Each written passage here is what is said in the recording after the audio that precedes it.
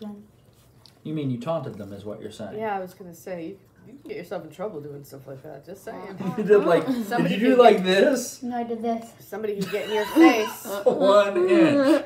Okay. Very good. Okay. Yes, you're turning into Odell Beckham, I see, or Antonio Brown. Hopefully not. No. Okay, so Matthew 15.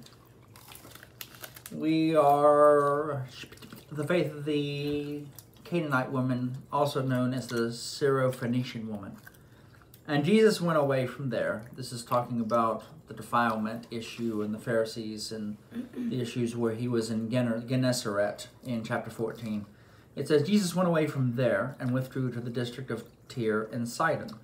And behold, a Canaanite woman from that region came out and was crying, "Have mercy on me, O Lord, Son of David."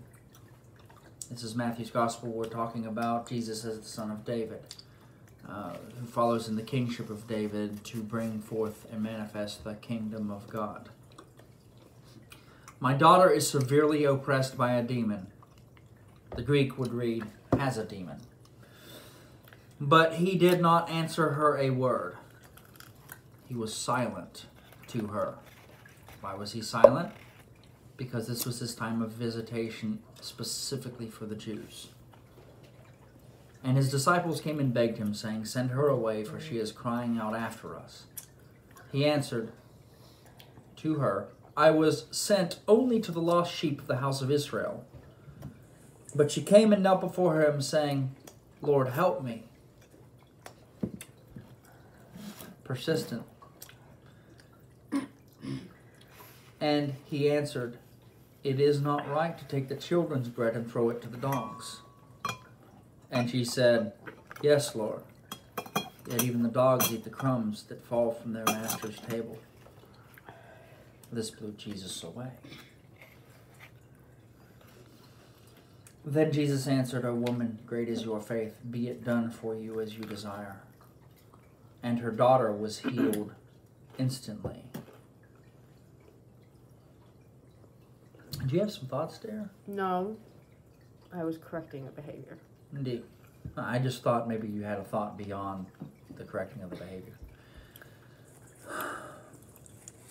Jesus was sent to the lost sheep of the house of Israel. We know this. But Jesus also responds in faith. We find this. Matthew is the gospel of desire. It's the gospel that encapsulates and pictures the kingdom of God.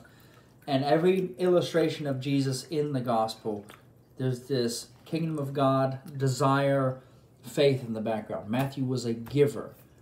Givers are designed to walk by faith. Higher than all the redemptive gifts, they get the largest return on investment when they walk in faith, as opposed to just trusting in their own resources, their own skill, their own capacity to stewardship the asset and the resources that God has given them. We look at this picture and we see faith. We see a picture of bold faith. Jesus bringing the kingdom has to respond specifically in this instance.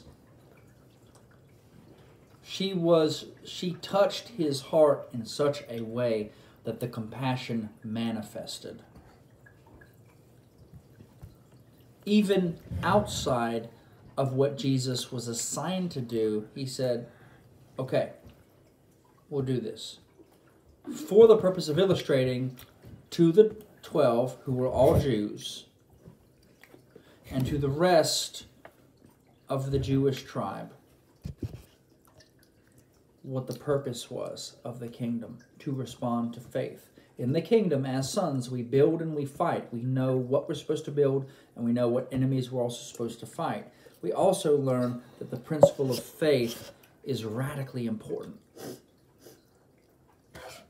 So when Jesus is responding to her, she's responding to the faith that flows out of her and her willingness to speak to his heart. Even the dogs eat the crumbs that fall from the master's table. She says, "Yes, I will eat the crumbs." I am that willing.